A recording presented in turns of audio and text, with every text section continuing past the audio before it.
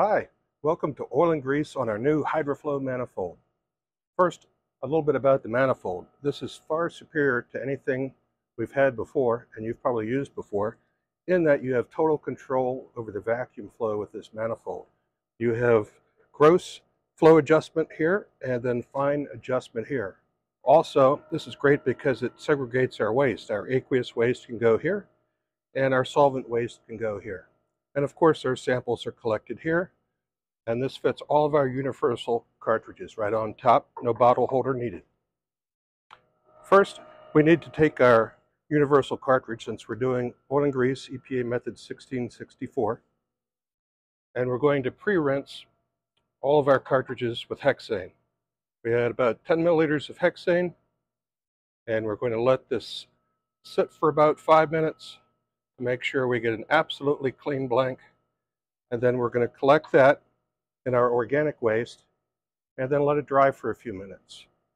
So I'm going to switch that over to waste. Over here I have this selector set on organic. I have the vacuum pressure turned on for waste, and here I'm going to turn the fine control all the way to waste flow, full vacuum. Okay, we've had our hexane drying now. This is our initial hexane rinse. We're going to turn our vacuum flow back to the off position. We can add our bottle holder to each cartridge.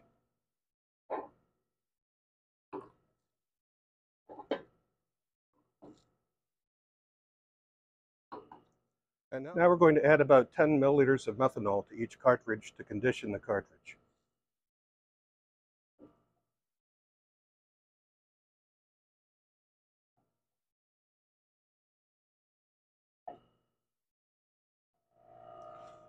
We'll let that soak for about a minute and then pull most of that to waste. I'm just going to turn this on low to pull it to waste. There we go. Now this one. This one. And this one. All right. Now we need to equilibrate with some DI water to get all the methanol out. So I'm going to add around 10 milliliters of water to each one.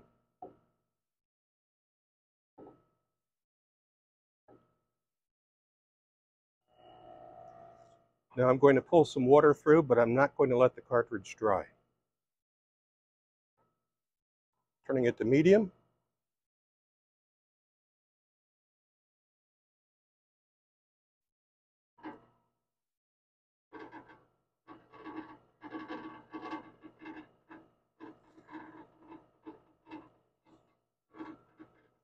Turn that off.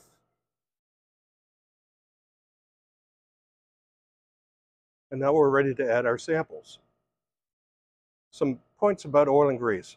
Make sure that your standard is in solution, and otherwise your stearic acid can fall out of solution and you'll see it floating in the standard bottle. If that's the case, you'll need to sonicate it to get the stearic acid back in solution. That's a common mistake that I see in the laboratory. Also, your samples have to be pH adjusted to pH 2 or less. It's critical, it's required by the method. It won't work unless the pH is 2 or less. Be sure to check anything with deionized water, such as a method blank or a spiked blank, with your pH meter, because as you know, you can't test conductivity in water that has no ions. You can use your pH paper for real samples or tap water, but the meter has to be used for DI water. So first thing we're going to do is add our samples to each cartridge. These are 1 liter samples in a Boston round bottle. Just flip it over like that.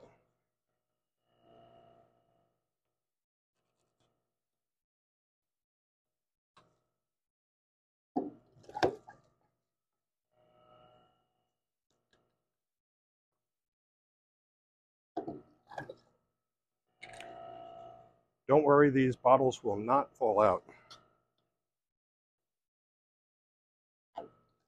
They are earthquake tested. Now we're going to move our selector over here off of organic and onto aqueous.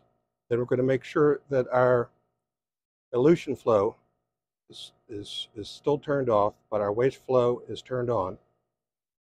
And then we're going to send these to aqueous waste because we're collecting the hexane extractable materials from the water. With this method, you can turn it up all the way to full waste flow. And we're going to let it pour through the cartridge.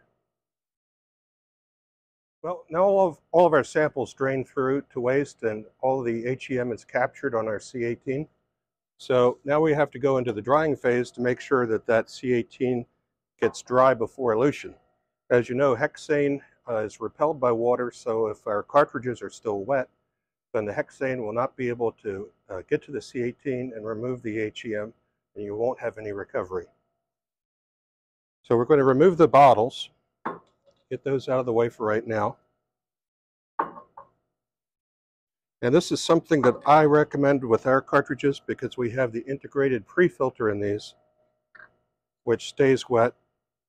So I put some sodium sulfate right on top of that pre-filter to absorb any moisture that's in there. You don't have to measure it, just cover that pre-filter. And this will greatly increase or decrease your amount of drying time you need to pull vacuum through your cartridge. This is especially important in humid areas like the south or southeast where it's always humid. It's much harder to dry a cartridge under those conditions. Up in northern Alaska or Canada, it dries very quickly in the wintertime.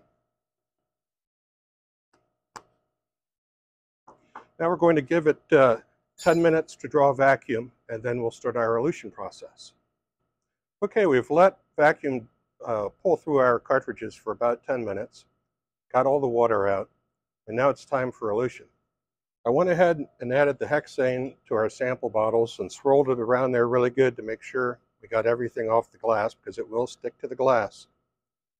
And then it's just a matter of adding our hexane into the cartridge.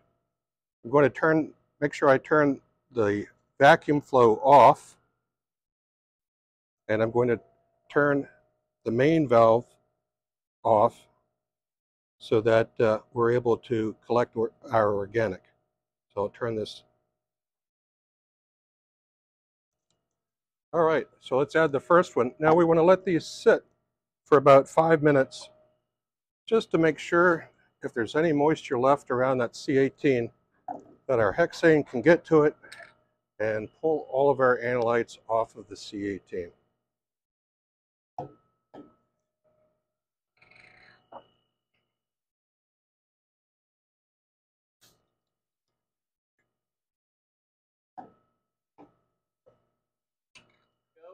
Well, we've let all of our cartridges sit with hexane in them for 5 minutes, and now it's just a matter of capturing the hexane. So we switch over to elution flow. Any speed you like, it doesn't matter with this because it's been soaking for 5 minutes. So I'm just going to turn them on somewhere and collect the hexane.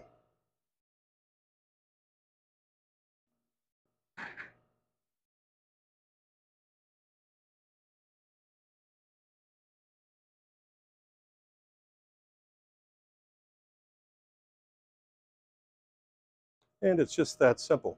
We're going to repeat this procedure 3 more times, and then we'll be ready for the sodium sulfate drying step. We're just going to send the hexane with the HEM materials through sodium sulfate. We're going to rinse the sodium sulfate to make sure we get it all out into a tiered vial, take that to dryness using our nitrogen evaporator, and then take the mess and write down the final result. And that's oil and grease in a nutshell. Any questions, please let us know. We're here to help you. Thank you.